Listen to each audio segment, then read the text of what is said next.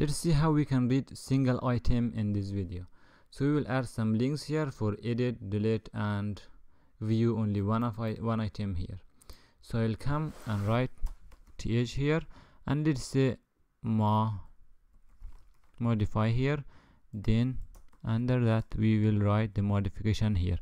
For now we will put a few links here for this one. Let's say this one is edit, and we will put an slash here. Then we have another link. This one should be for delete, and another link, this is just an example, to view a single of them. Let's say a single item. If I come and refresh the page, it will display like this, as you can see. So we will work on the view, how you will work on the view, how you display one item in one page. Like if you have a post, you click on the post, you should display only one post, something like that. How you do that? Just write over there. You are going to use another route here inside this one. So let's see all the routes first.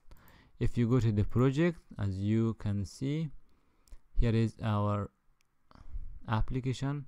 Of course you can run your command here in terminal, but I want to use a separate one. My apps, just open bash command here. I will write php artisan route list to list all the routes so that we can use them. As you can see, we are going to show only one of them. This is going to be used for this one. You can write it like this: book slash the ID of the book. You can use the show and give another parameter, the route name. I will use the route name so that you can also understand how it works. So you can come here and say route. It is a function, and inside this one you can just write the name like this, show, and it will accept the second parameter as the ID. If you come here and give it the second parameter, for now you can write book ID, the ID of them. It will display the ID for them. So it will take that and it will make a URL for us. If I refresh the page, now if I view the source here, for the view, as you can see, it is going to the book /1.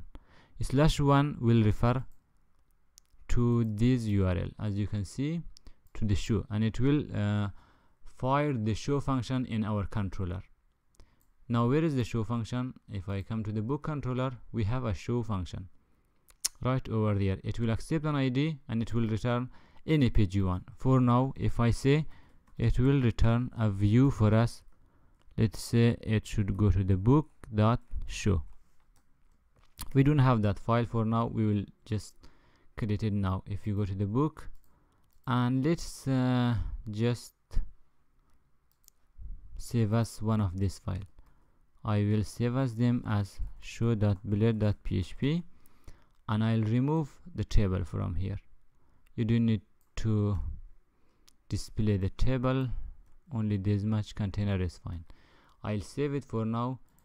If I refresh the page and click on this one, it will go to the page, it will send the ID, and now what we want to display here is the item we clicked on. So let's see how you can do that one. For this one, as you can see, it will accept an ID, and now you can use this. Let's say we have a book variable here, it is equal to book. This one you will find the you can use the find or fill function. Find or fill function is an Eloquent. You can just pass an ID here. It will go and search in the book table in the database and find that one with the ID you specify in the URL. That is this much easy. It will put that in the book.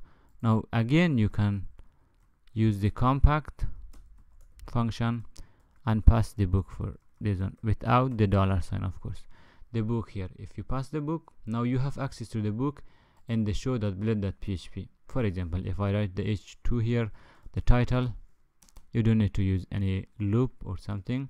Just write book name here inside a paragraph,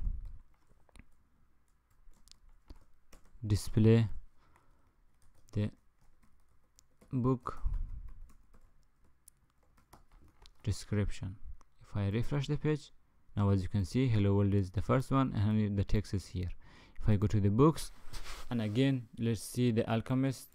As you can see, the Alchemist, the book is nice. If you go to the Unshakable, and you can display this one, of course you can display the date, every details about that one. As you can see, it is very simple. Just with a few lines of code you can display them. It does not look good, but you know how these all functions work. So let's add one more button here so that you can create for the books. If you go to the book, you should have a little description and a button to create new book. Only description would be okay.